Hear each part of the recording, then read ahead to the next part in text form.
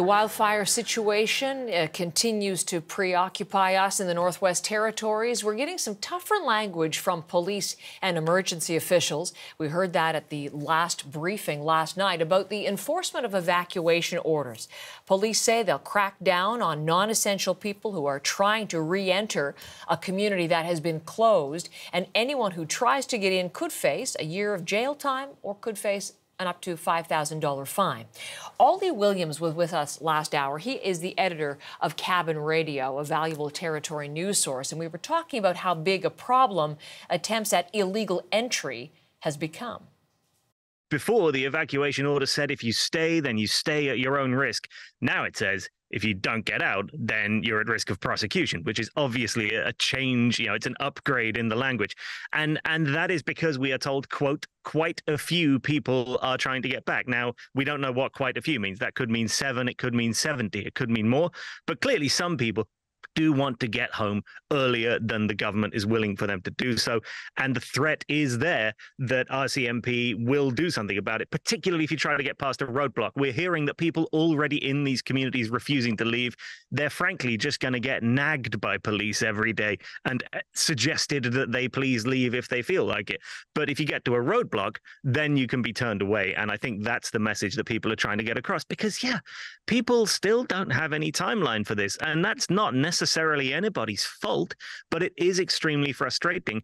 And in all of this conversation about finances and where are the additional supports, it's really worrying for people who don't know how they're going to keep this going, let's say a week from now or 2 weeks from now. Let me ask you about pictures that we are running on our CBCNews.ca.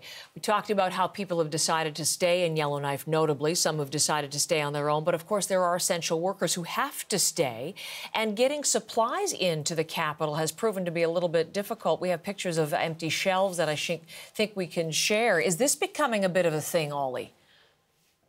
It's getting supplies into the capital, and it's the fact that we're not getting supplies out of the capital. Yellowknife, yeah, it has about 1,000 essential workers and 1,600 people who are not essential but are still there. Beyond that, there are smaller communities that exist kind of in the orbit of Yellowknife. They maybe have 300, 400, 500 residents. Some of them you can only fly into or go by boat. Some of them you've got a road to them, but they all use Yellowknife as a supply hub. And what has been happening is that clearly no one really had any time to think on the way out of town about how that supply chain was going to be maintained. So we've been hearing this week of, for example, the lone grocery store in a community called N.W.T has been chartering aircraft at the cost of $50,000 plus a throw to get groceries up from Edmonton. Everybody in N.W.T knows that that's the only supply flight coming in for a while, so better line up at the store when it arrives, and all the stuff is gone half an hour later. That is a worrying situation, and it's a situation where there's no clear answer until Yellowknife Airport can be brought back up and running again safely, which I think is happening, and until supplies can come all the way up the highway back into the city, which again, I think is starting to happen. But all of that takes time, and all of these communities that are used to getting regular shipments to sustain people, frankly, they're worried that that's not happening, or if it is happening, someone's going to have to find a lot of money, and it's not yet clear that the government will cover that. That's Aldy Williams, who's the editor of Cabin Radio. Timelines, that's something I want to discuss in just a moment. You heard him mention the resupply problems. Minister Thompson just telling us this hour, aware of the situation, and they are working to solve that and get the supplies moving more quickly.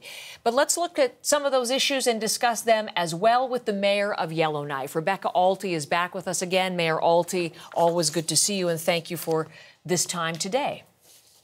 Not a problem. Good morning. So you were listening to my conversation, or part of it, that I had with Ollie last hour, and he raised a couple of things. I want to talk first about the enforcement and this strengthening of enforcement at the barricades and the shift in language to really include now the statement about offenses that wasn't there before in the evacuation order. I'm wondering, in your view, whether that is something you support, whether you think it is needed in light of what you're seeing at some of those barricades.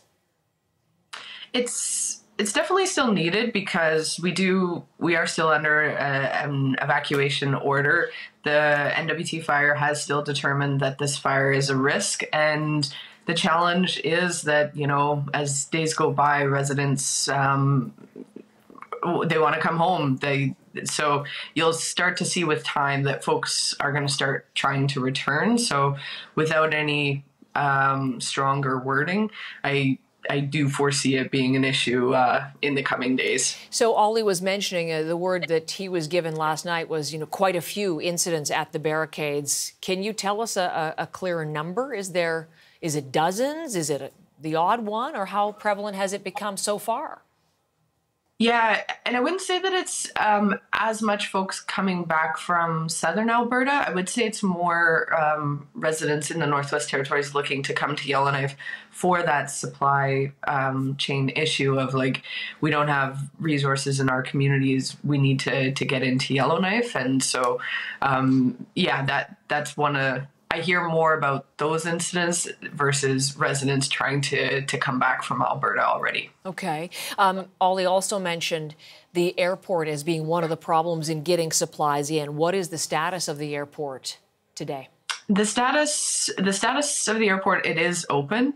It's not open for commercial flights, but they are now working with the communities because, as Ollie mentioned, we are the territorial hub where we're the point of contact for, groceries to then get flown into to all the communities across the Northwest Territories, as well as the Kitikmeot region of Nunavut. We're also the territorial hospital that folks come to for appointments and stuff. So, with Yellowknife being closed, it has a much bigger reach throughout the Northwest Territories as well as the Kitikmeot region of Nunavut. So how concerned are you, too, then, about this supply issue and the lack of things on store shelves?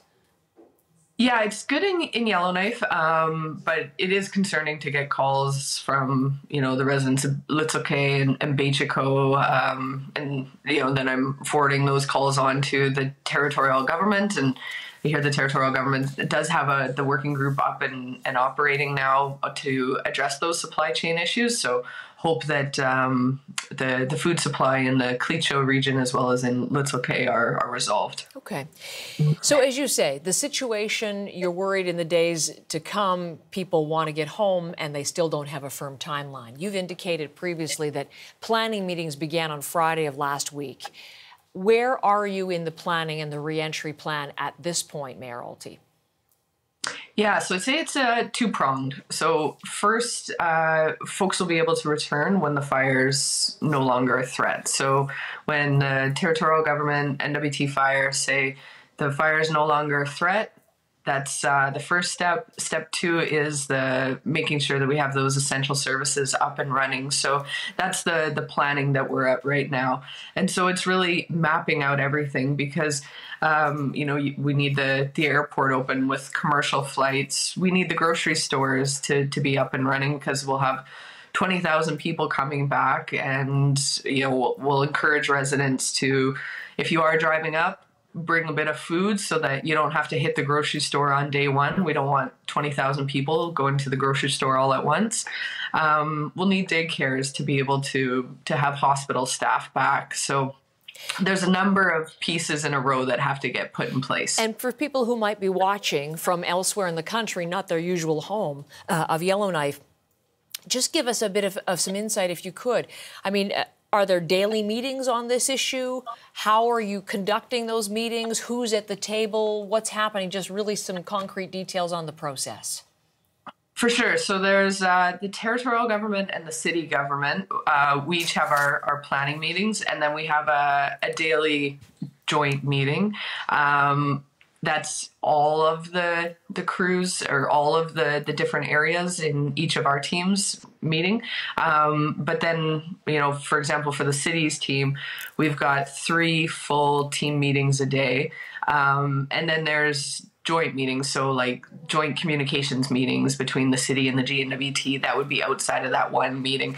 So basically meetings are happening 12 hours a day.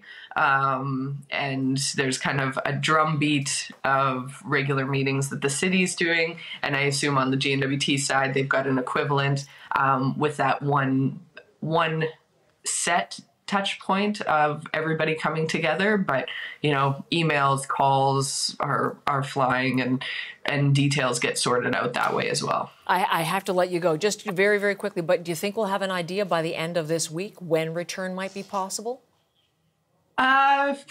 Tough to say. Okay. The N.W.T fire is doing a thorough analysis. There's 40 kilometers worth of hot spots that they have to review. It's hot, it's sunny this week, which dries the forest out. So those hot spots are susceptible to flare-ups. You get some wind on Sunday. So it's tough to say right now, but continuing to monitor the situation diligently. Mayor Rebecca Alty, thank you so much for the time from Yellowknife again. Thanks. Not a problem.